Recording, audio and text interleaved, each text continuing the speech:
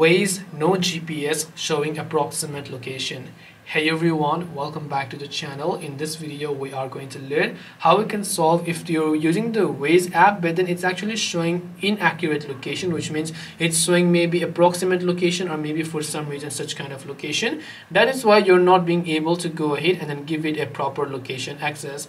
Now in order to solve this, there are numerous ways. First of all, what you can do is, let's say you can just try opening the settings application here. Once you launch the settings app, over here you can simply go to the search bar and then just type in location. Once you type in location, over here you can see different sort of apps that are using your location here, but you want to go to the location under privacy and security here. So here you have turned on location services. You can also go to share my location and make sure to turn that on.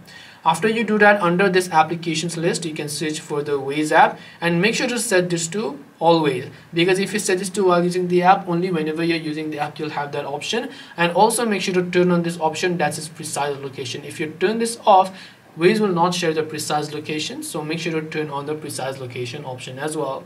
And this way you should be able to go ahead and then basically solve if the Waze is showing approximate location. If you have any questions, feel free to leave them down. Thank you for watching till the end and see you soon in the next video.